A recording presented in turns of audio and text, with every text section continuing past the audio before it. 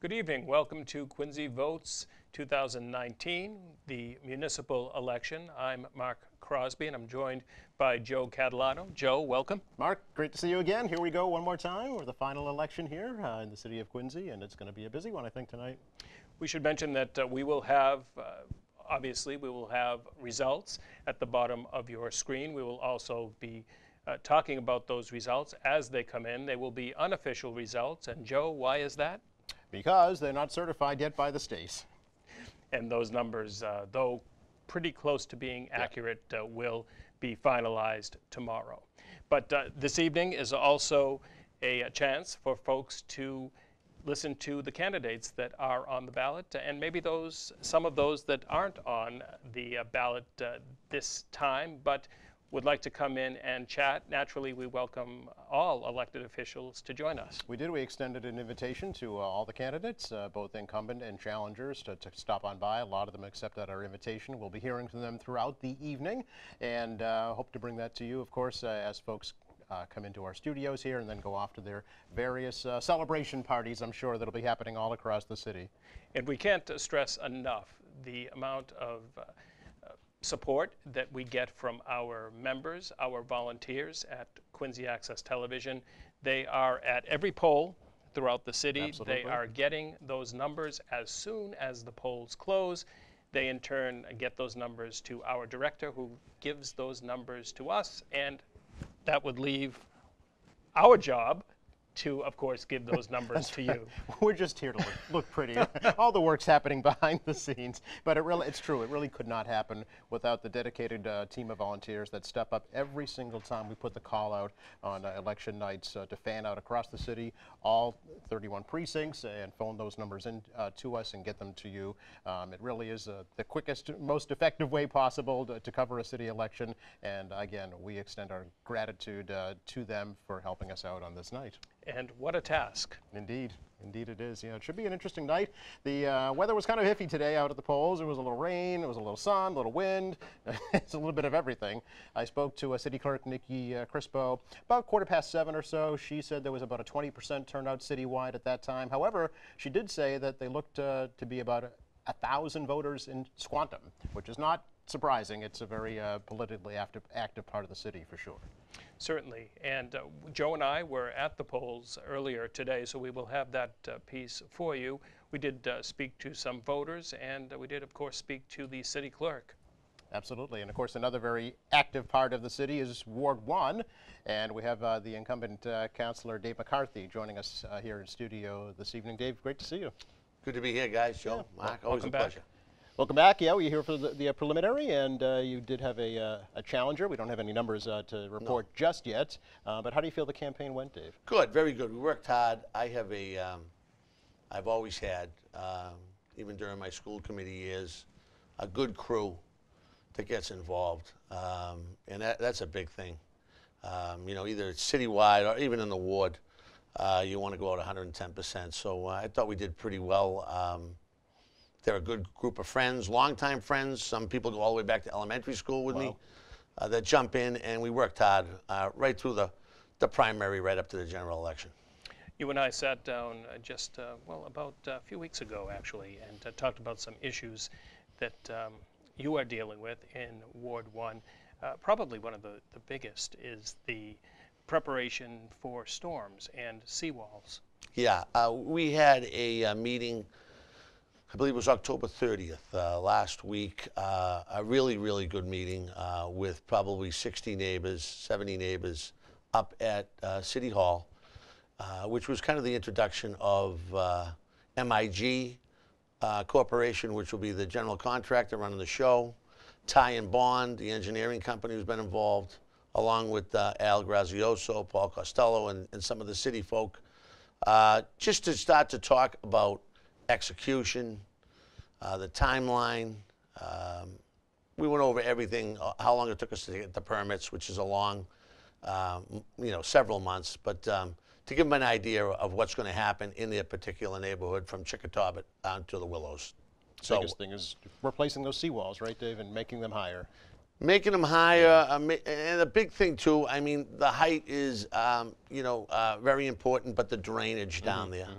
The drainage, as I said before, in the last storm, the big storm in March, we couldn't get the water back out. And these seawalls, along with new outfall pipes, working with the Army Corps in regards to another project that kind of ties into this, drainage-wise, it comes at the right time. So all positive stuff, and moving forward with it. If you All could good. update folks, too, about the Maritime Center. Well, the Maritime Center, we're still waiting on a particular green light from the DCR to go ahead and take it down. And we've been waiting for a while. I know that the mayor and Paul Hines, Director of Public Buildings, have been working it.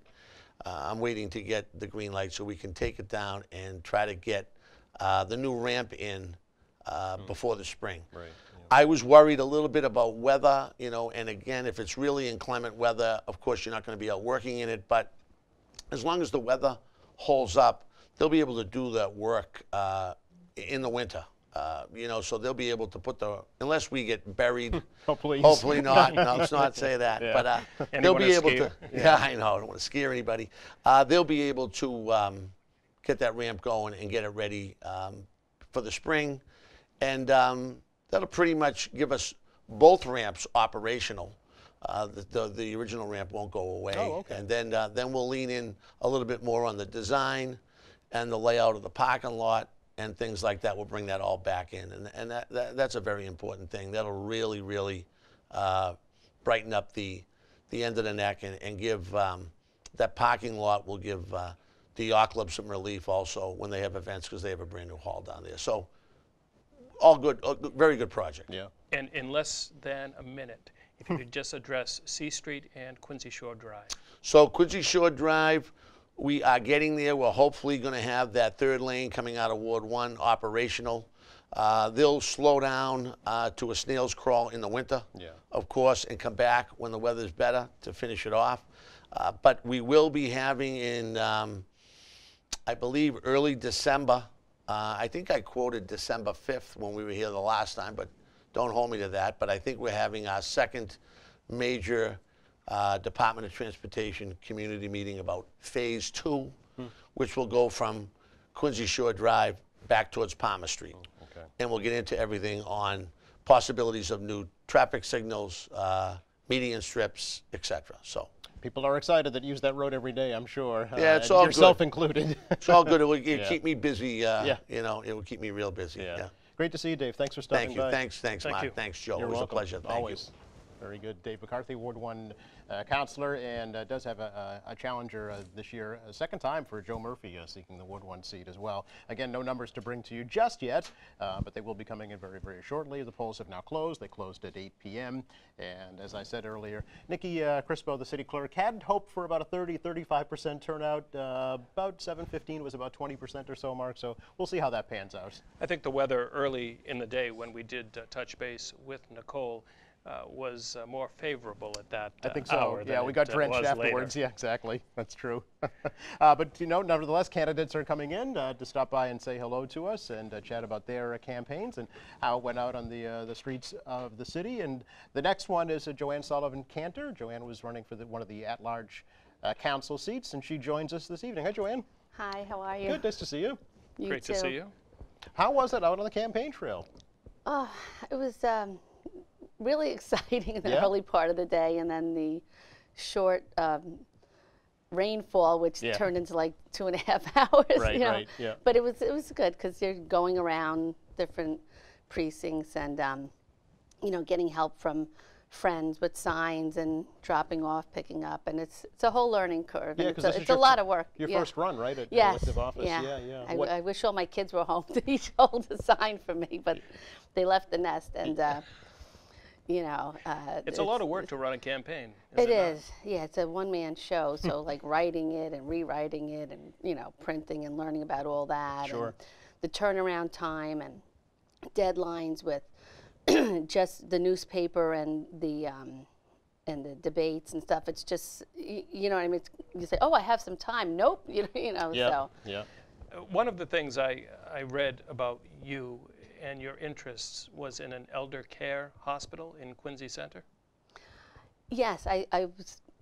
It seems like there's a couple of different areas that I support, and they don't need to be all in one place. Okay. So, being I was the president of the Catholic Women's Club of North Quincy, and the ladies in my club are a lot older, and you get feedback and sharing concerns, and just throughout the community, because I'm pretty active in different circles, and the same things seem to come up and about, like affordable housing for the elderly and medical, care and services, and with Quincy Medical Center, the changes over the years, and the elderly population growing, which is great, and you don't want to have to go so far. So I'm hoping for, like in the square, which was mentioned, for an elderly medical facility, and then I would like to see, if everyone else agrees, the St. Mary Maternity Hospital at In the it's a very center? long no, Hospital Hill. Oh, okay. Yeah, and so for women, children, and babies, and then one for substance issues of all ages. Because it's each one is different specialty, so you need it all in one area, not like all disconnected. And I know we have a lot of growing medical services here, but if you kind of, isolate it and, makes sense, and then it'll fit the neighborhood that it's in. And, the transportation, the elderly usually has transportation, so you're not having like so many single cars, with the younger demographics, it's, you pick them up, that type of thing. Yeah, a lot of folks can say, I was born at Quincy City Hospital. And I was born at Quincy. there you go. Oh, really? But ever since that stopped, it's kind of lost that connection to the community, I think. So whether or not it comes back, well, that will remains to be seen. But you ran for at-large councilor. Right. So did you learn anything about the city, Joanne, that you didn't know before you ran? Well, I knew a lot about the city, what's going on, because I follow QATV and I follow the issues. Oh, of course. Thank you. Yeah, and that just compelled me to, run to get involved and see if I could help out with resolving some of the issues, and I did. I mean, I went to Dorchester, and Bill Harris was behind me, and we spoke against the Long Island Bridge, and then I became more part of FRAC, and I went, and I wrote and went to the rallies, and it just seems like since my son went to college, I got compelled to get more involved. Okay. Because it was like, that was my whole life, Sure. is, taking care of the family, which I love, but now it's like, my do I daughter's do like, now, get right? yourself Yeah. involved. You always said if you had time for this, time for that, and it Yeah. kind of pulled me in that direction. Okay. But it's an overwhelming process, so Yes. it's one that you won't forget. Sure. But you've learned a lot from it that people kind of tell you, and you've heard it, but until you're in it, you really can't grasp Yeah. how an immense project it is. Yeah, well, good to for you do, for but- trying. Good for you for trying, and Yeah, thank you so for thank you. participating here at QATV and chatting with the community. We really appreciate it. Thank Great to see you tonight, Joanne. You too. Thank All you, right. Joanne. Thank you. Bye-bye. Joanne Sullivan, a candidate for at-large councilor, and the guests are lining up outside our door, waiting to come in and chat with folks. Do I need And to we're go waiting on? for some numbers to come in as we do that as well, and we'll bring them to you, of course, just as soon as they become available. We should mention, and again, this is, we should mention it more than once during the evening's broadcast, is the reliance we have on our members, our volunteers that are working in all facets of production No tonight. question, yeah. And Joanne mentioned some of the candidates forums and candidates nights, and a lot of our members and volunteers and staff went and videotaped a lot of those different meetings to bring them to our viewers throughout the campaign, also via our website as well. They've been posted there along with all the candidates' messages too. So we thank all the volunteers for going out and late nights, Certainly. weekends sometimes, giving up their own personal time to do that, to bring the information to the community. It's just great. We should mention that joining us right now is the current Ward 3 City Councilor. That would be Ian Kane. Ian, welcome. Good evening. Hi, Ian. How you guys doing? Good to see you. How are Good to you see doing? guys? I'm okay. I caught a bug last night, so I've been suffering a little today, but I feel pretty good. Oh, so it's great to see you. Yeah, Ian. right now. You guys stay far on that side. I just had to come down and say hello because I love the service that you provide here that's on great. election night. So, Thank you. Thank you for having me. Appreciate that. You're seeking your, this would be your third two-year term, is that right? This will be my third 2-year term. Wow. Yep, second bout for re-election. Okay. How was the campaign this time different than, say, when you first ran, Ian? Yes. So Yeah. the first time we ran, there was an open seat. Yep. So there were 3 of us that came out. that was, one of the most engaging periods of my life. And not that any election isn't, but this was different. We had, I did have an opponent, didn't know much about him, so I, can't really speak to what he was out doing. But, I kind of, and we had talked on Quincy, I kept business as usual. It was nice to go out and see folks and check back in along the campaign trail. But, we've started some initiatives that have really allowed me to connect with folks in a more efficient manner. Yeah. Through our, quarterly town hall meetings, and I'm getting out a quarterly newsletter, and I've got people calling me and emailing me all the time. So I, feel very connected to my constituents. If you could, just address a recent press conference and municipal broadband. Yeah, absolutely. This is a super exciting initiative for me. I've been working with the mayor and his administration on this. So I think in February 2018, a little before then, I'd started reading about cities and towns who were coming up with their own solutions to alleviate the problem of being choked by monopolies in internet service deliverability. So I said, why don't we take a look into building a municipally owned fiber network for the city that we can then allow different internet service providers to compete on, which would then hopefully bring the cost down. We've got people paying hundreds of dollars right now for basic internet. I know I pay $110 a month just for internet for probably like 250 bits. But this would hopefully, I'm not answering your question, I'm going to go back. So the conference we had was announcing this initiative going forward. So the mayor's been very supportive in this initiative, and so now is the first bit of the public process. So this is a project that won't go anywhere without the support of the people, and these are things that I've heard for the past 4 years, that people feel like they want choices, they want their internet costs to go down, and it's a it's an essential thing now. I think people take for granted that internet is something that you use in your daily lives, and it is now like electricity, it is now like water. And it's something we're using it right now. Correct. Yeah. Exactly. Yeah. So, we had the conference and the press conference, and now we're asking folks to go to www.quincyfiber.com to share their interest in our pursuing this initiative.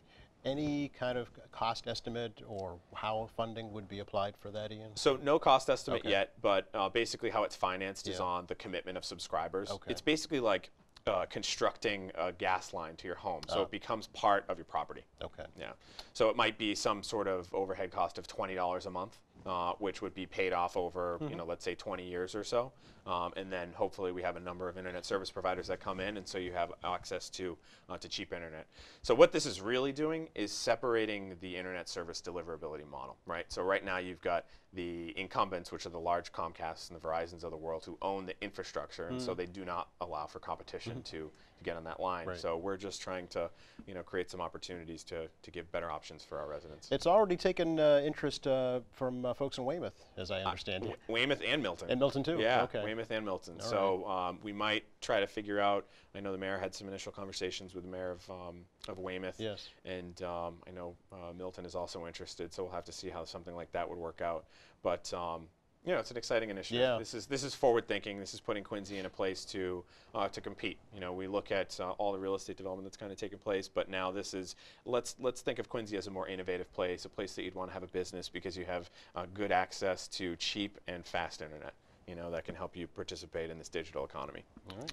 I want to thank you for joining us today, even though you're slightly under the weather. Yeah, that's okay. Thank you. Thanks for stopping by. Thank you for having me. A pleasure. Yeah. Good Lots night. of liquids and plenty of sleep. I know. I've got Pedialyte in the car. Yeah, there you go.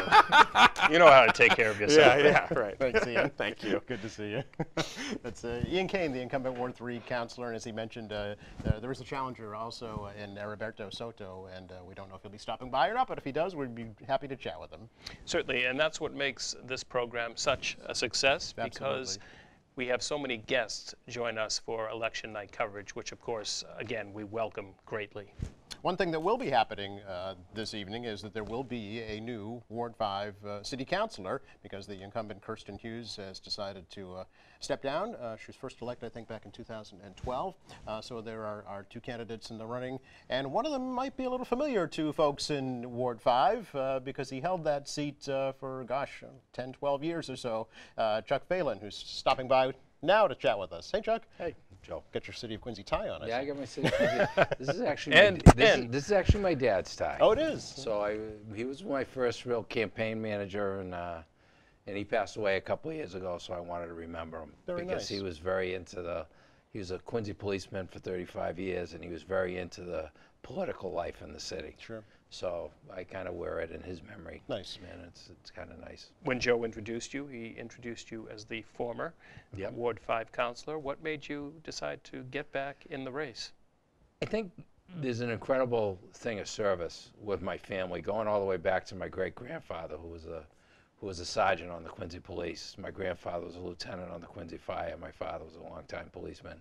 And the family's been in the city almost 5 generations. And I had worked for the city for a while. I had been away. When my son was born, I decided to step off the city council to take care of my family. And I'm retired now, and I see some issues going on around Ward 5 that I think I could really be there and help and bring some resolution to. And I think I'd be able to really help the situation. And I've always wanted to serve the city. I enjoyed when I was a city councilor before, and there's some issues with development. There's some issues with Wollaston Center that needs some redevelopment and needs some TLC. And I think I've done it for a number of years, and I own a business with my wife in Wollaston, and I think there's a lot of issues around in the neighborhood, and they need some representation, and I feel very strongly I can deliver that for them. We'll talk about Wollaston Center. There is a brand new MBTA Wollaston station. Yeah. So talk about what you feel is needed, what folks have been telling you is Well, needed in the I think downtown. you got areas like the Wollaston Theater, which is an area ripe for development. There's been a proposal over where Coy is right now, where the old Barry's Deli was, and they're between there and Newcomb Farms. And I want to see something that goes in that's good for the neighborhood, not a detriment to the neighborhood. There's going to be some development. I want to see something go in that's good. And it's the same way with Quincy Hospital. We have Quincy Hospital. That's another issue, which will be Thursday night at the planning board. Yep, that's in your ward, correct? Yeah, and I will be going whether it turns out good or not tonight. I believe that's been postponed, actually. Has it? I'm pretty sure. Okay. Yeah. But I think those are issues where I think some experience as a city councilor really can lend itself, and to try to work with the neighborhood to come to some resolves on that, because I think the development especially up in the hospital, is too big. I don't think it fits with the neighborhood. And I think a councilor can be a little proactive, get involved with these people, meet with them beforehand, and try to get the project so it's more compatible with the neighborhood. So you think housing, though, is a possibility up there? Just a Oh yeah, small version of I it? think Yeah. something's going to be built up there, Yeah. and then the one thing is the neighborhood up there all feels that way too. Oh, okay. And and then I take it, and then we go to the other side of the city down in Wollaston Center, and I think we're working at the same thing. I like what the city's done. We did a nice planning meeting where almost 100 people showed up from the neighborhood to talk about what you want to see in Wollaston. The planning department put out surveys that they're going through right now. And I think it's important that we make the area, keep it a retail area. There can be housing above, but I think there has to be things that make it something that really works for the neighborhood, not something that works against the neighborhood. And with that thought, traffic and working with TPAL, the traffic alarm lighting division in the city. I think that's a big thing. That's going to be a lot. And I think when somebody comes in to do development, if they're going to be affecting it, they should be helping with the solution. Whether it's fixing signals, not a year after development goes in, but before the development takes place, before the impacts are felt. So I think some of those things should be brought into play before we even build the thing and put it in. We should mention that parking is also part of that department Yes. as well. Parking, and that's something, if you're going to be going into Wollaston Center and you're going to be doing a development, parking is an issue. It's been an issue for a long time in Wollaston Center. I remember going to a charrette back in the early 80s, run by then late Steve McGrath, who was a Ward 5 councilor, a good friend of mine, who was saying one of the biggest issues in Wollaston is parking. And you can go there today and it's the same. It's the same, yeah. And I think there are some creative solutions. I think we have to work with the developers, work with the neighborhood, and come up with a solution on it. And I think that Quincy has more traffic, because if you look at the census, our population's gone up 25%. And We're going to find that out next year with the federal census. and there too, are more, Chuck, yeah. I definitely, and having help get the information, because you do it 2 years in advance. Right. And before I left, I helped to get all that information to the federal census. Yeah, and you, of course, the IT director in the city, And so in you have to those days, compilate so, that. Yeah. so I think there is that, but I think we need to work on better controls throughout the city. I think there's a lot of things we can work on, encourage transportation. You know, new developments going in the hospital, and they hadn't even thought to put a shuttle bus in, where other developments on Quarry Street and down Marina Bay had put shuttle buses in, take people right to the T. And I think if you don't give people opportunities to make it easy for them, they won't use them. All right. On that note, we're going to send you along. I think I could go on forever. hopefully I'll be able to go on forever, Joe, and I'll come by your show and we can talk about it more. How's You can that? come by regardless, I John. would love to. Thank you, Good to John. see you. Okay, thank you. We do have a few numbers that are coming into our studio now that we can bring to you. First in the mayor's race, and right now the incumbent Mayor Thomas Koch with 4,288 votes, and challenger Brenda Ryan at 1,742 votes. And we'll switch now to the races for at-large councilor, and incumbent Noel DeBona right now at 4,540 votes. Nina Liang, another incumbent, at 3,830 votes, and the third incumbent up for re-election tonight, Ann Mahoney, 4,041 votes. There are two challengers also, Frank Rubino, 1,197 votes, and Joanne Sullivan Cantor at 958 votes. We should mention that we do have another candidate joining us, a candidate for the Ward 6 council seat, William Eisenberg. It's nice to see Pleasure. you again. How are you? How are you? I'm very well, thanks. Tired, but you know, I'm relieved too. We had a great campaign. I'm really proud of the work that we did, and all of our volunteers did. You know, put so much effort in. So I'm, you know, no matter what happens tonight, I'm happy. And what got you into the campaign? What got you interested in running? So, you know, there was the storm in 2018, the March 2018 nor'easter, where so many of our neighbors suffered such significant damage. My neighbor lost her car, things like that. In the wake of it, I was concerned that there wasn't leadership on the city council coming from Ward 6, both dealing with flood mitigation and also prevention, you know, future prevention. So that was the impetus for me to run, and a lot of people seem to share that view as I went out in the community and talked to folks.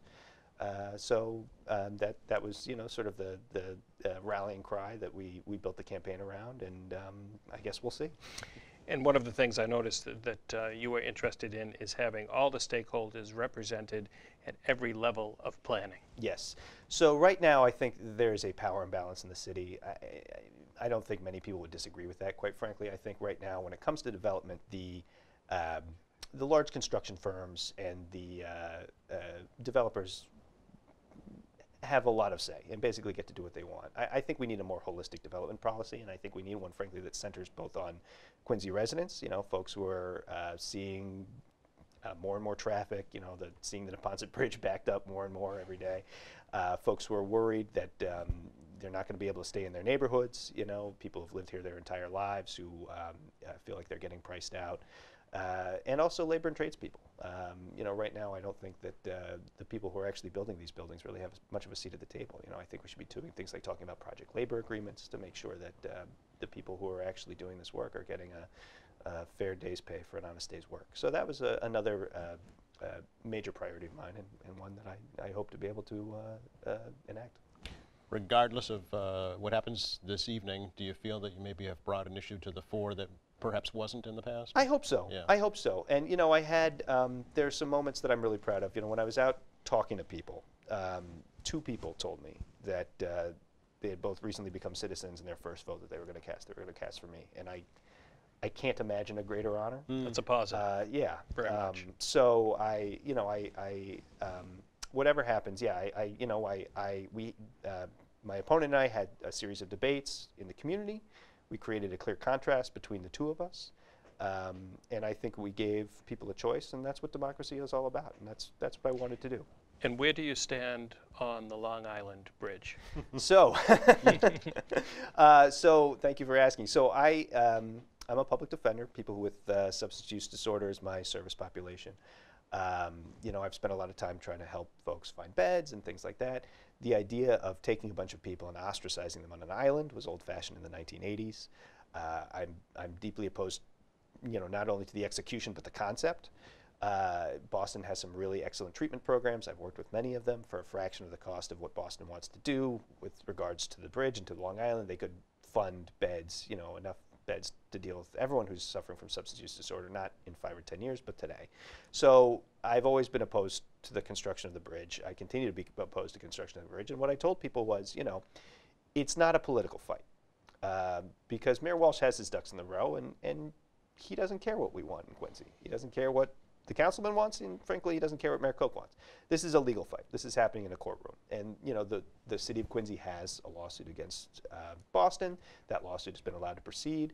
It's going to be tied up in litigation for a number of years. And, you know, what I told people was the value I add as a lawyer is that I can actually talk strategy with the legal team and with the law department. And, you know, I think that's where this fight is going to be. So that's the skill that I can provide. Well, we want to thank you for participating in our efforts here at Quincy Access Television to get your information out to the community. It helps us with local programming as well when the community like yourself gets involved. Well, thank you so much. It's been a pleasure. Pleasure. Thank you. Thank you. Thanks for stopping by. We should mention that we still Yes. do have numbers that we will be telling you about as they run at the bottom of your screen. I believe we stopped last with the Counselor at Large post. Possibly we could go over some ward numbers that are in. Sure, absolutely. We can do that. As a matter of fact, speaking of Ward 6, we will let you know that with 18 precincts in, the incumbent William Harris has 1,537 votes, and challenger William Eisenberg now at 671 votes. In Ward 5, we just had Chuck Valen in. We'll tell you that Stephen Christo is in lead right now at 171 votes compared to Chuck Valen at 115 votes. These are, again, with 19 precincts reporting in right now. Ward 4, of course, Brian Palmucci is unopposed this evening. He, along with Ward 2 Councilor Brad Kroll, are also unopposed. But in Ward 3, the incumbent Ian Kane at 1,358 and Heriberto Soto at 407 votes. Again, these are with 19 precincts reporting in so far. There are also 4 candidates for 3 school committee seats this evening. And another thing that will be happening tonight, we'll be having at least 1 new school committee member. Correct. Because James Diomisius is not seeking re-election. But we do have, to tell you, Paul Bergoli, incumbent with 5,107 votes. Incumbent Catherine Hubley, 5,459 votes. And then challengers Courtney Perdios at 3,885. And then Frank Santoro at 3,930. And that's again with 19 precincts reporting in so far. Joining us again, another guest has joined us at the, I was going to say round table. This is more of a rectangular table. Kind of an No, egg-shaped table. it's yeah, it's not a rectangle. No. Joining us right now, actually, is a candidate for re-election, a counselor at large. That would be Nina Liang. Nina, welcome. Thank you. Thanks for having me. I didn't break anything coming in tonight. So. No, and you probably know So we're your off to a shapes good better start. than me. This is a Yeah. triangle, isn't it, of some It's certainly sort? not round, but A for effort. So it's been a long day for all of us, I think. So talk about the campaign. Talk about today, I suppose, being the last day of the campaign. Yeah, I can't believe it's already over. Believe it or not, it's, I think, definitely a tough one for a lot of folks, not just the candidates, but also every single one of the volunteers who have been part of the process, throughout the entire campaign for, I think, all of the candidates, and especially tonight, going around talking to even just the poll workers, who were up and at the polls at 6:15 this morning, and who closed the polls tonight. This is an effort of everybody here in the city, and it certainly feels long, I think, throughout the afternoon, but you get that burst of energy, you get people coming out to vote, and I think we're all out for the right reasons, and so seeing everyone out like that, either holding a sign, making phone calls, running and working the polls, that I think is what really keeps you going. You're seeking your 3rd 2-year term, right? Can you believe it? Yeah. Yeah. So. I'd like to ask incumbents this question. First of all, how have you changed as an elected official, and how have you seen the city change since you first took office? Yeah, I can't believe it's already been the end of 2 terms. It's really strange to think about, but I think one of the things that hasn't changed is that I keep being told that I need to slow down when I talk, but that's something I'm working on. I get really excited sometimes about certain issues across our city, and so that is something I need to continue to work on. Certainly, I think the demographics of the city always continue to change, and what I'm seeing more is that regardless of, again, what neighborhood people come from, how long they lived in the city, what language they speak, they're getting more active and more vocal about the issues that they're facing in this city. So it could be something like, hey, you know, the development over in this other neighborhood is impacting traffic in my neighborhood. Or, you know, the streets are getting done over, that's great, but what about over here where the sidewalk isn't done yet, you know? And, you know, they're getting more active in planning board meetings, they're getting more active in zoning board meetings. And so while it's a great opportunity to be one of the counselors that can, you know, really stand up and speak for residents who maybe can't make it out to meetings or for whatever reason can't come and speak for themselves, I'm seeing a lot more engagement from residents themselves, which is a really incredible thing. And during the campaign, this campaign, what was the one topic or maybe a couple topics that kept on repeating as you went from house to house? Yeah, I mean, there's certainly a few that I think has been consistent over the last 4 years. You know, development is definitely one of them, but it's not just saying development, right? Smart You're talking, exactly, you're talking a lot about the particulars of development, right? Where is that happening? How high are these buildings going up? In what neighborhoods are they going up? Are we developing in the right areas, right? People want to see the sort of hustle and bustle of more retail definitely come online. Offsetting, you know, our residential tax base with more commercial is certainly something we all want to see happen. It's more of a concern of where is that happening. You know, making sure that our neighborhoods are being protected and that development's happening in the right areas, and promoting, like you said, smart development for those reasons, right? Making sure that the traffic impact is really studied fully and vetted fully before developments come online. How are people getting from point A to point B? A lot of these developments say you don't need a car, you don't need a parking spot. All right, well, there's Uber, there's Lyft, right? And the MBTA is not the most reliable. And so it's, again, not just development, period. It's what about development is the issue, because we do need to get into the nitty-gritty and making sure that we're addressing those specific issues. And of course, as a councilor at large, you get to deal with all of that all across the city, and it's really very much a city of different neighborhoods. You know, even though it is a city of 100,000 people, it's a major metropolitan area. It still comes down to neighborhoods and small, you know, streets and districts and concerns to those people in general. And you get to see all that in different parts of the city. That's my favorite part of the city, honestly. Is it really? I mean, Yeah. regardless of what neighborhood you go to, regardless of what part of the city you go to, you guys know this, the different neighborhood associations, the different group of residents that come out and get active and hold little events and, you know, invite people out to really get to know their neighbors. That is the strength of the city, are those different neighborhoods. But everyone's taking notice, right? They're not fighting just to protect their neighborhood. They're fighting to protect what happens across the city because it impacts their neighborhood, you know? And I love being able to go and reach every corner of the city and have those conversations with those folks, talk to them one-to-one about their concerns, and continue to fight for them on the council. And so I know the unofficial results are in. I'm waiting for the official ones. You never know until it's over. Not taking it for granted, then, exactly. right? You can't. Okay. You really can't, you know, and it's a long process, but I'm really excited, and hopefully I'll be able to continue to serve. Well, thanks for taking part in our coverage here, Nina, and thanks for participating at QATV throughout the year. It's great. Of course. You guys are awesome. Thank you so much for doing this. I really look forward to it every night, so I appreciate it. Now, don't drop anything on the way out. I will do my best. We removed that panel that seems to fall every time. I appreciate that. You removed it just because you knew I was coming. That's right. Yeah. Have a good night. Thank you, Nina. guys. You're welcome. Good night. Bye-bye. Nina Lane, Councilor at Large, and we can run down the at-large council numbers for you again if you'd like to see those. 25 precincts reporting in now, and in the race for at-large councilor, Noel DeBona at 7,936 right now. Nina Lang at 6,834, Ann Mahoney at 7,071, and then the two challengers, Frank Rubino at 2,292, and Joanne Sullivan Cantor at 1,757. Again, don't forget these are unofficial numbers that we're bringing to you right now. And the race for mayor, incumbent Thomas Koch, 7,572. Challenger Brenda Ryan at 3,182. And again, that's 25 of 31 precincts reporting in so far. Thanks to all of our great volunteers that are phoning these in, and to our folks answering the phones downstairs, getting them up to us. It takes so many people to put a show like this together, and certainly you at home see the two of us, but there are so many people behind the scenes. Absolutely, there's no question. And our next guest, we want to welcome candidate for Ward 1 City Council seat for the second time around. Joe Murphy has stopped on by. And Joe, great to see you again. Great to see you guys. How are you? Doing well. How about yourself? How are you? I'm doing great, thanks. Yeah, how are you feeling after the day today? Oh, I'm exhausted. You look a little tired. Yeah, it's been a long day. Yeah. But it was great. We had a great time out with the volunteers today. It was just a lot of fun. I have such a fun crew, and we were out there, and we set up tents, and we had lights and music and snacks. It was fun. Yeah. Oh. And talk about what got you into the race again. What was the driving issue or issues that made you want to compete? Disappointment.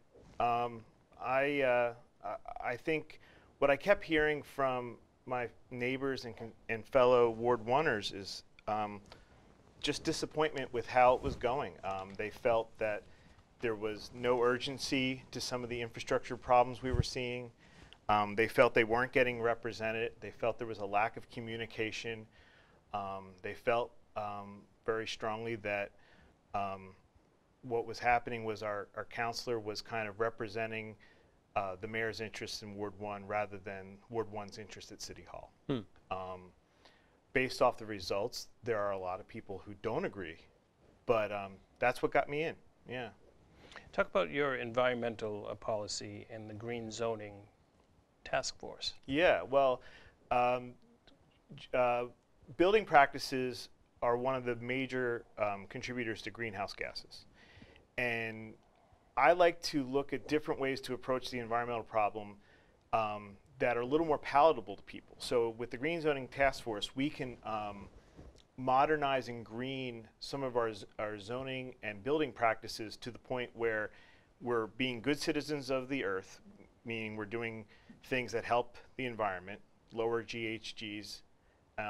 We're doing things that are good for the builders, because the task force will be half tradespeople, builders who can work with the environmental people to find practices that not just work for the environmental people but work for the builders. And with the combination of savings and efficiency and the builders having a good say on how we can do things that work for them, we can save people money when they, in their monthly utility bills and in their housing, the cost of doing the work. So if you can do all those things and be a good citizen of the world environmentally, it just makes sense.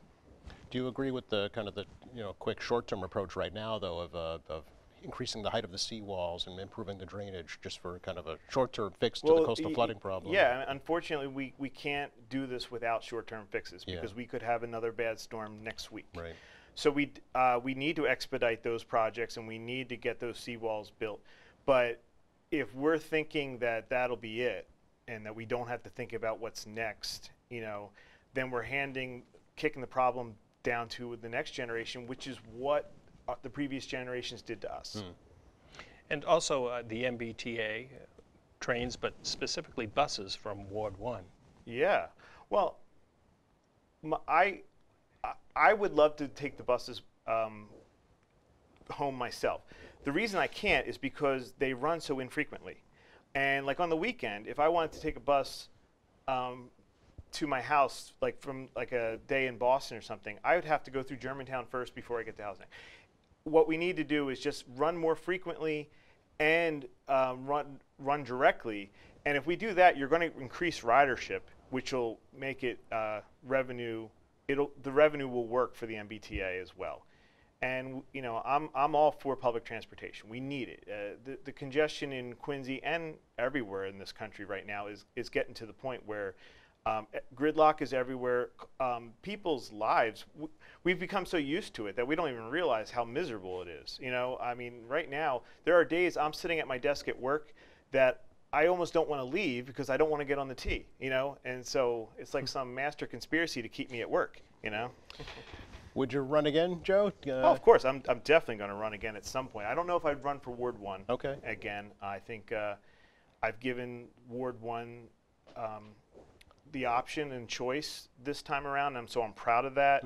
And I put out a lot of ideas, and and I think I let people send a message to Councilor McCarthy that they want a little more, and so I'm happy about that. So I don't know what's going to be next, but I'll definitely be running again. Okay. Yeah. Well, please, thank you first of all for utilizing QATV to get your message out, and please consider an open invitation in the future. Always. Great. Thank you. Yes, continue to utilize Quincy Access Television. I will. Please. Yeah. And tell all your friends and neighbors. I will. Thanks a lot, Absolutely. Joe. Good to talk to you. Thank you so much. We do have 29 of 31 precincts in now for unofficial election results to bring to you. And, well, we'll start with Ward 1, seeing as we just chatted with one of the candidates. Incumbent Dave McCarthy right now at 1,955 votes, and Joe Murphy at 1,005 votes. Again, 29 of 31 precincts in. Ward 2, of course, Brad Kroll is unopposed. He is earning 1,489 votes right now. In the race for Ward 3, incumbent Ian Kane, 1,514. Challenger Heriberto Soto at 486. Ward 4 Councilor Brian Palucci is also unopposed this evening. He has 1,450 votes right now. In the race for the open seat in Ward 5, Stephen Christo is right now 1,086 votes, and Charles Phelan just disappeared off my screen at 1,372. So right now Charles Phelan in the lead. That's a close one. We'll have to watch that in Ward 5. This is 29 of 31 precincts coming in right now. And Ward 6, the incumbent Bill Harris at 1,766, and challenger William Eisenberg at 833. These touchy computer screens. Sorry about Big that. fingers there, Mark. I know, I know. Well, we have another guest joining us in studio. She is a candidate for re-election for Councilor at Large. We're joined by Ann Mahoney. Ann, welcome. Welcome. Hello, guys. How are you? Welcome back. Welcome back. I know. I'm very excited to be back. Yeah, it was a long, strange day. Cold, raw. Oh, weather-wise, yeah. Yeah. How about campaign-wise? Campaign-wise, it was as always. It's no matter what, no matter how hard you work, when the election day is here, you just hope you did enough to make sure that that you can pull off that. And I just 1, 2, or 3 didn't matter. I was well, everybody wants to be 1, but I said I was the opposite, saying, listen, if you're 3rd, you're still a councilor at large. So there's 3 seats, and I just wanted one of them. And I'm very proud to say that we did a great job, and I'm very happy. I don't even know what the final results are, so I just know that I'm one of them. So Yes. Talk about as you were out and about this campaign season. Yeah. What were the issues that you just heard time and time again? Yeah, so people are just very concerned about the fact that there's so much overdevelopment in the city of Quincy, and they really do feel like their neighborhoods are not being heard. They can go to planning board meetings, they can go to anything, and they're being talked to, not asked. They're being, they're being told, and they're not being heard.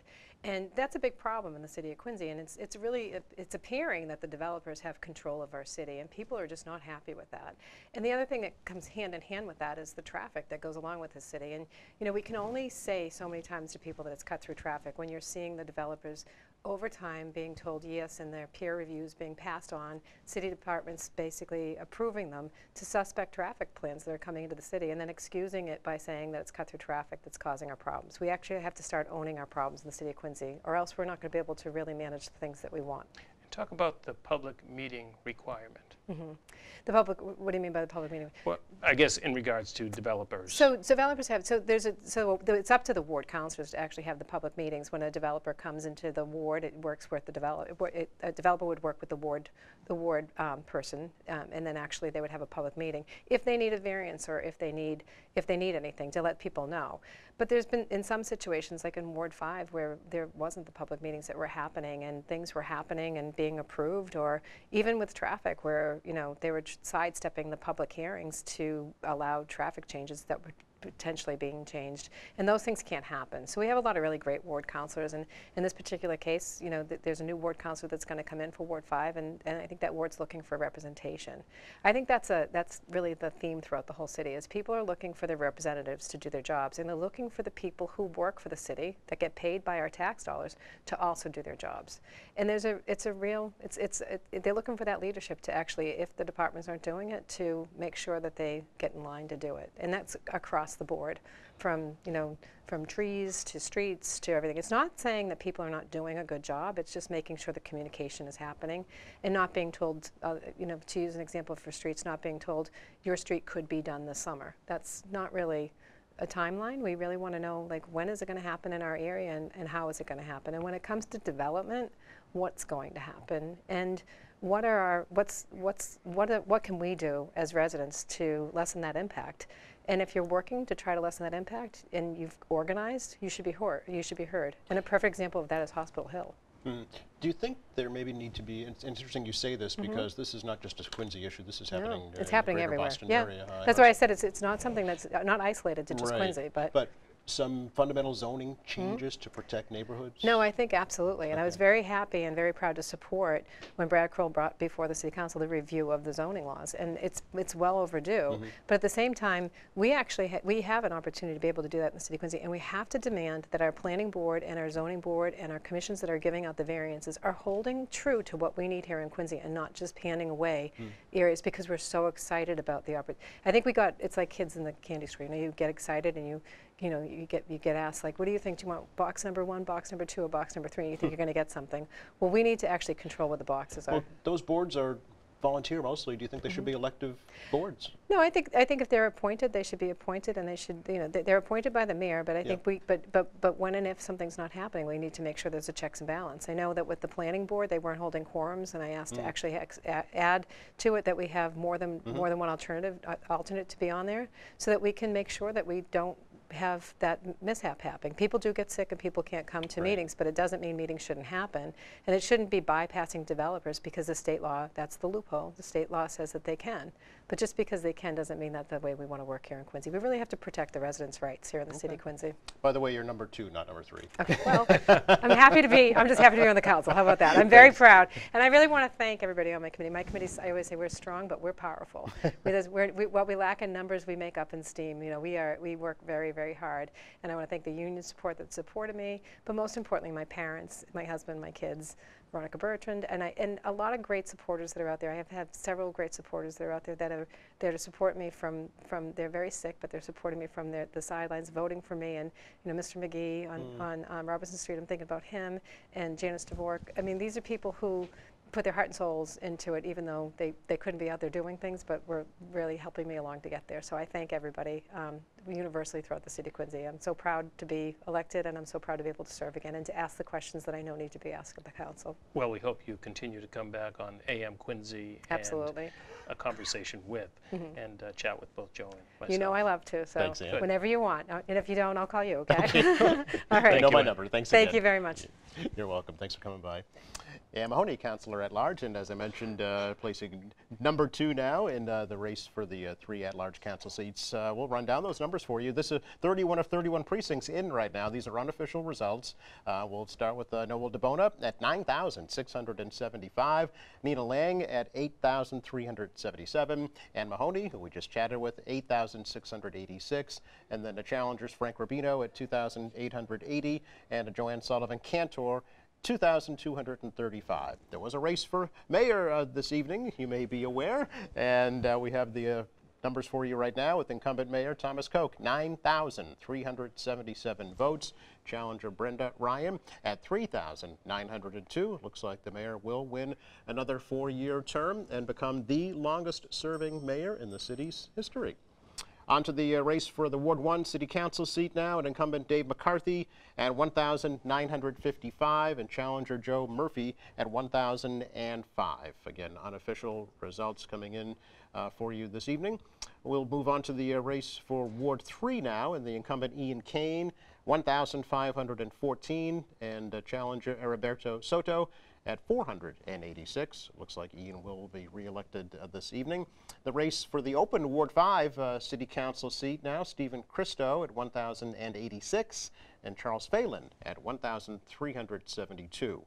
And in the race for Ward 6, incumbent Bill Harris, 1,766, challenger William Eisenberg at 833.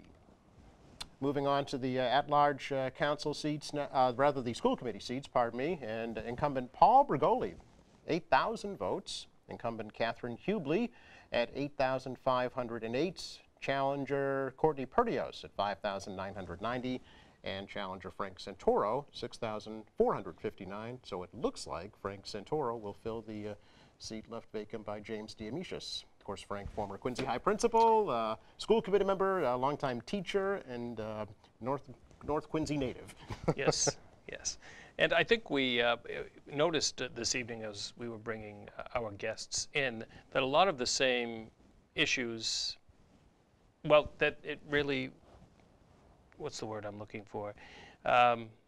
every candidate seemed to have about the same issues. The topics, the development, the traffic. Yes, as I mentioned when I was speaking with Ann, saw an interview with the Secretary of State, Bill Galvin, just last night, and he has talked to city clerks and election officials all over Massachusetts, and that has been an overriding theme throughout the state, is development, is zoning, is traffic, is growth and economic disparity. So it's not just here in Quincy, and a lot of different communities are grappling with how to deal with this also.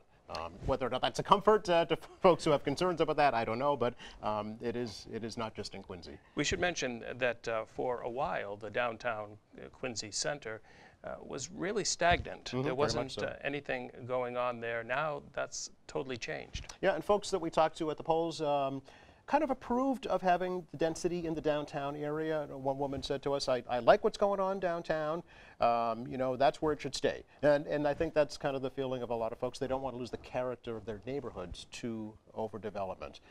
Speaking of at the polls, We have a piece that we had previewed earlier in the evening. Joe and I were at the polls, what about 11 o'clock this morning? Yes. And we did speak to some voters. We did speak to City Clerk Nicole Crispo, and we will have all of that for you in just a moment, and then we will be back here to close this evening's coverage of Quincy Votes.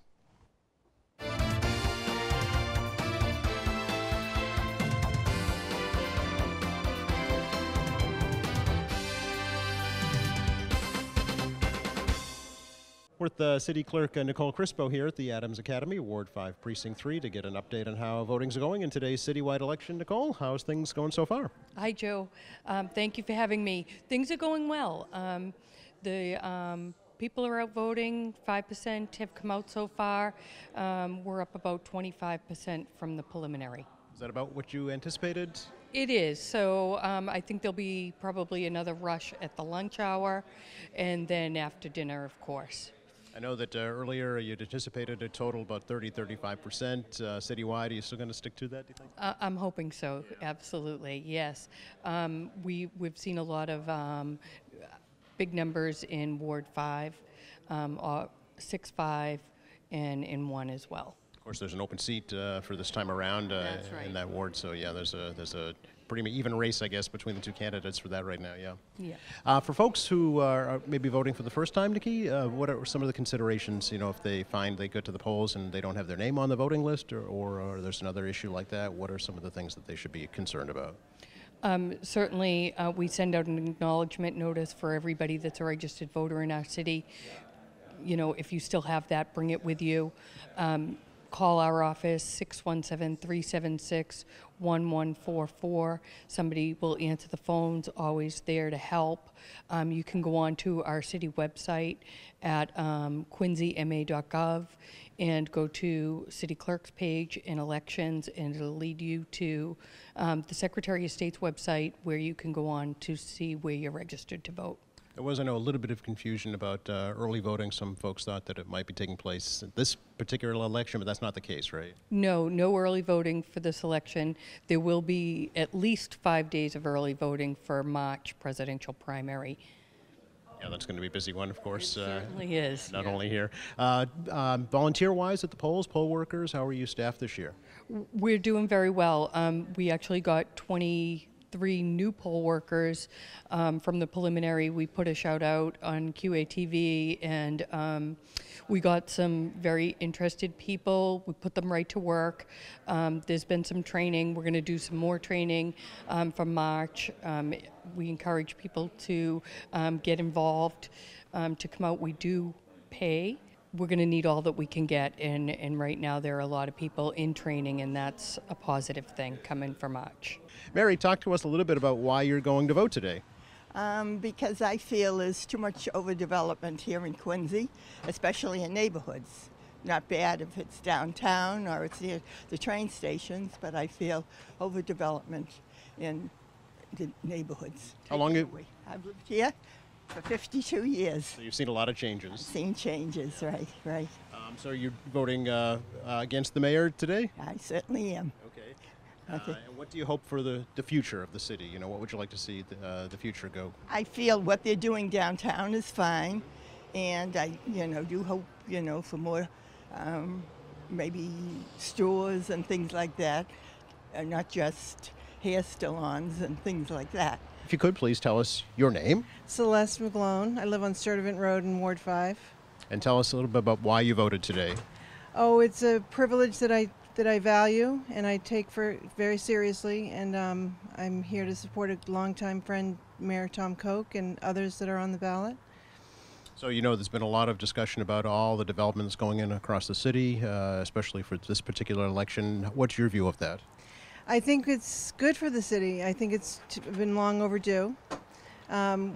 We are so close to the city of Boston, and it's a natural progression for the city of Quincy to become the next hotspot around the South Shore area as a gateway city to Boston. And I think it's good. I think we're changing the fabric of the city, and with the new people coming in and moving in, and Quincy has so much to offer. I'm glad that other people are being able to take advantage of it. Welcome back to the Quincy Access Television studios for continuing live coverage of Quincy Votes. We have numbers to share with you, election results tonight, and special guests. So we will introduce one of those guests right now. Joining us is Noel DeBona. He is a candidate for re-election who we just noticed topped the ticket and will in fact be serving another term. So Noel, welcome. Thank you, guys. Congratulations. Thank you so much. I appreciate it. You know, thank you for having me in here in QATV and doing all the results. First off, I want to thank God for everything possible for here today. I also want to thank my team. You know, my dad has been a huge supporter. I mean, he works. That's where to get my hard work ethic from. You know, my dad and my team of Patty, Jeff, Craig, Jimbo, Westy, the crew. My wife, that you know, we still have the 3 kids at home, the 7, 5, and 3-year-old. I had my son Tyler out holding signs with us today. He wanted you to put come him out. to work. You put him to work. You know, he was enjoying the bake sales. I want to say thank you to all the PTOs out there that put the bake sales together. You know, we loaded up on a lot of goodies. You know, really what today is all about is everybody that helped me out. I want to thank the voters out there, the voters that went to the polls today and gave me a vote. I want to thank everybody who put lawn signs in their yards. I want to thank everybody for coming out and voting today. I also want to thank and actually ask the people that didn't vote for me tonight, that didn't give me a vote, that I could earn your vote over the next 2 years. I'd love to probably run for re-election again. You know, so you know, really what it comes down to is hard work. I worked real hard for the position. When I found out there was other candidates in the race, and we had 5 candidates, I said you can never take anything lightly. And in our camp, what we teach is you just got to go out and just do the basics and get out there and meet the people. I went around into certain neighborhoods 2 or 3 times to meet as many people as I possibly could. So I didn't know if you guys had any questions or what was going on. I just thank you for everybody for coming out today. I did. I just had a question regarding the mayor recently held a press conference regarding a special education a special education center in the city, and how you felt about that. Well, you know, it's going to come in front of the city council level, and it's more of the funding part. The $8.5 million funding part is going to come in front of the council, and you have 3 former school committee members that are now counselors, and we'll vet it at that level. And if and when it does get approved, it goes to the school committee, and it talks about different components of how many children and which kids that are out of district that will stay there. So that will go to the school committee to diversify that. So, but we'll vet it at the council level for the funding part of it. It's in the long run. What I'm looking at it right now, and I have to look at it a little bit more, is I think it's going to save us money in the long run. It's going to save us funding, and I think it's a great to start off with our younger kids to be able to have a center to go to now, an in-house, very similar to Braintree. And I got to look at it a little bit more. I tell you, to be very honest with you and frank, a campaign takes a lot out of you. There's a governing side where you're doing the job, and then there's the campaigning side, and the campaigning side can really take a lot of time and effort away from doing the job. So we're going to get back to work now. You know, it's back to work, and I'm looking forward to it. I know education has always been a priority of yours, yes. And I know if we look back a bit, one of the items that you were felt very strongly about was the uniforms for the band. Absolutely. You know, I started this journey 6 years ago, 6.5 years ago, when I ran for school committee. And I started off, we did an ad hoc committee once I got elected, and we you know, tried to get the band program up and running better. We had an ad hoc committee at the school committee level with Dr. Cristofaro and my other colleagues on the school committee. And eventually down the road, we actually got funding for it. And the band program looks great, the combined Quincy North Quincy band program. And Their uniforms. Their uniform are fantastic. Fantastic. And they're outreaching into other cities and towns and doing other, you know, marching bands. So, you know, other parades all across. So I'm looking forward to coming up in the Christmas parade coming up soon. You know, I just, you know, it's emotional when you're out there, and you never know what the sentiment's going to be. And every election, the city is changing, it's evolving, and we're going to do the new consensus next year that will look to go over the 100,000 people population-wise, and will give us an extra type of funding. But I think right now, looking in, I mean, right now you're going to go into presidential election. You got Super Tuesday coming up. You have also the statewide elections. There's going to be highly contested races coming in here. And I think the old school, I'm going to wait my turn, I think those days are over. I think you're going to get a highly contested 2020 races out there. You look at Boston City Council, and they're looking to make movements here. So we got the municipal one over, and I think the statewide are going to open up right after this, and you're going to hear a lot of traction on them. But you know, obviously the four major ingredients that I'll continue to activate is, you know, the situation with the traffic and the overdevelopment, the parking concern, and our taxes. And those are the four major things that I continuously hear out there. But I'll continue to advocate for education, public safety, and infrastructure improvements throughout the city, and nuts and bolts of it. But I owe both of you some segments. Yes. Joe, you in the morning, I owe you a segment. I owe you an afternoon one. So Will, we got your number. Thanks, congratulations. So I'll be in to talk more about the issues and stuff. But thank you, everybody else. Thank you, voters, for voting me back in, and I'm looking forward to representing you. Thank you. All right. Thanks again, Noel. Thank you, Thank you. You're welcome. Noel DeBona, Councilor at Large, re-elected for another 2 years, topping the ticket in Quincy this evening, 9,675 votes. Again, these are unofficial results that are scrolling along the bottom of your screen. 31 of 31 precincts are in, and thanks again to all of our volunteers for getting those numbers to us this evening. Joining us, another guest has joined us in the studio, Frank Rubino, who was a candidate for Councilor at Large. Frank, welcome. Thank you for having me. Welcome back. And we should say a member of Quincy Access Television. Quincy Access Television member, yes. Appreciate that. Proud member. Yes. This was your first time shot at elective office. How did it go? I was a first-time candidate. Yep. It was an amazing experience. Really? I'm very happy with the effort that I made. I especially enjoyed canvassing all the neighborhoods, knocking on doors, meeting with people, chatting about the issues, listening to concerns. It was just an amazing experience. Would you do it again? Maybe not right away. Take a break first. Sure. Well, 2,880 votes. Yeah. Oh, yeah. So that's humbling. Citywide, when you did think somebody would cast a vote for you. Yeah. What was it the first to say, gee, I think I'd like to try this? I enjoy being active and involved here in Quincy. I have a background that I think is beneficial to the City Council, and I wanted to give it a try. You have a financial background mostly, yes, so you thought you'd bring that accounting, profession. finance, business background. Yeah. Sure. How do you think the city's finances are run, Frank? Well, one of the top concerns that I was hearing from residents is the taxes, the tax burden in the city, how property taxes move higher year after year, even though the property tax rate declines because assessed values keep moving higher. So I would hope that the City Council does attack that problem, because it's something that most of the residents care strongly about. Resident conscious development. Talk about that. And what was meant by that statement. Well, here in Quincy, we have so many residential developments that are going up. Continue to go up. Yes, and continue to go up. But there's not a whole lot of variety as far as things like new restaurants, new bars, new coffee shops, plus the things that people really need, the services, medical services, urgent care centers. We do have a medical facility that's about to go up in Quincy Center, but there's a lot more that we can do to bring medical services to the city. So I would like to see the City Council, the mayor, the administration focus some more on that. A ferry service that's more than temporary. Yes, exactly, yes. Yeah, Will you become more involved in, say, community groups or civic associations, Frank, or maybe attending city council meetings in the future?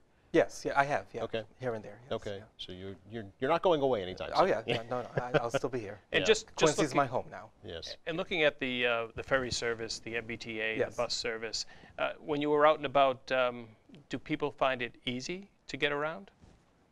Traffic congestion was another big concern that I was hearing over and over again from residents. To try to get from one end of the city to the other, it can be very difficult. So, and traffic congestion is an issue that we can attack from several different angles. So the ferry service that you mentioned earlier, it's a great way to get cars off the road and swap them for ferries on the water. We also need to take a look at some of our most dangerous intersections, the intersections where time and time again there's an accident that impacts traffic. Also need to look at how Uber and Lyft is having an impact here in our city. In other cities such as Cambridge, Somerville, Boston, they have dedicated Uber and Lyft drop-off and pickup locations. Dedicated curbside space where Uber and Lyft can do their pickups and drop-offs. So that's a concept that we can bring to Quincy, because instead of the Uber stopping wherever it wants and causing a traffic jam, there's now dedicated space for them to do that. Yeah, they've already done it at the airports. Oh yeah, the airport's another place where they're doing it, yes. You were very successful in helping to spearhead Quincy's first Pride Day. Is that something you'll stay active in? Oh yeah, definitely. Yeah. Quincy's first LGBT, first and then second LGBT. Right. Right. Talk about the second and how it developed from the first, or continues to develop. Well, the first one was an enormous success. We had around 1,000 people attending. When we first started planning it, we thought we'll be grateful if we get 50 or 100 people, and we'll just do hamburgers and hot dogs on the grill. But it ended up being a ton of support, close to 1,000 people. Wow. And there were many people who supported by donating services, donating raffle prizes, things of that nature. And we were just very grateful by the enormous support. And then that, of course, led to the second year. It also led to us becoming an official nonprofit status. Quincy Pride is now an official nonprofit organization. Sure. Well, we hope you'll stay active here at Quincy Access Television, and we look forward to working with you in the future, Frank. Thank you so much. Thank you, Frank. Good to see you. Pleasure. We should probably run down the results of the unofficial results of the election for you one more time this evening, and we'll start with the race for mayor this evening. And as you see, incumbent Thomas Koch, 9,377 votes. Challenger Brenda Ryan at 3,902 votes. And these are unofficial, but we're pretty good by now. We've got this down pretty close. Councilor at large, Noel DeBona, the incumbent, 9,675. Followed by Anita Lang, 8,377. Then Ann Mahoney at 8,686. Frank Rubina, who we just heard from, 2,880 votes. And Joanne Sullivan Cantor, 2,235 votes. In the race for Ward 1, incumbent Dave McCarthy at 1,954 and Joe Murphy, 1,005. Ward 3, the incumbent Ian Kane with 1,514. Heriberto Soto at 486. The race for Ward 5, the open seat there, and Stephen Christo, 1,086 votes, and Charles Phelan, 1,372. And in the race for the Ward 6 council seat, the incumbent William Harris, 1,766, challenger William Eisenberg at 833 votes. Moving on now to the race for school committee. There were 3 seats up this year, and Paul Bergoli, incumbent with 8,000 votes. Kathy Hubley, 8,508. Courtney Perdios, 5,990. And Frank Santoro at 6,458 votes. And well done. Yes. I read really well. And I try to follow you on the great. computer. Sometimes I slip. My son could be is a lot quicker than I am on the electronic devices. Again, we want to thank all of our members, all of our volunteers for staffing the polls. As soon as those polls close, they call the numbers in. They call them in to our phone bank here at Quincy Access Television. Then they come up from the downstairs to the upstairs where the studio is, and we get those, or rather there's a crew behind the scenes that gets those numbers put on the screen so that you can see them at home the same time that we see them. It's a machine. It's a well-oiled machine. There's no question about it. And I will say, too, this particular municipal election, more than others in the past, at least since I've been here at QATV, we've managed to cover so many different candidates' forums, candidates' debates all throughout the city over the past month and a half or so. Thanks so much to our volunteers and members who have gone out in these evenings and videoed those meetings, those candidates' debates and forums, to be able to bring them to the viewers, post them on our website as well at QATV.org. All the candidates participated in delivering 5-minute messages as well to the voters over the past couple of months after the preliminary election. Those also on our website. And all that could not happen without just a vast crew of folks that give of their own personal time to make it true. And we should mention that Joe and I, when we were out today, we got compliments for exactly what Joe was talking about just a moment ago. We also have received emails thanking us for delivering the coverage that, again, Joe, you spoke of. It's always nice to hear, and it's a good time to remind you that you too can become a member here at QATV. Just be a Quincy resident, 18 years or older, and you can be part of a great crew of folks that are truly committed to bringing community information to the city of Quincy. Well, Joe, I want to thank you for joining me here this evening. Always pleasure. And of course, our director, John Caleri, our executive director, John Caleri, as well as the entire staff, the entire crew that have worked here this evening to bring you Quincy Votes 2019. Thank you and good night.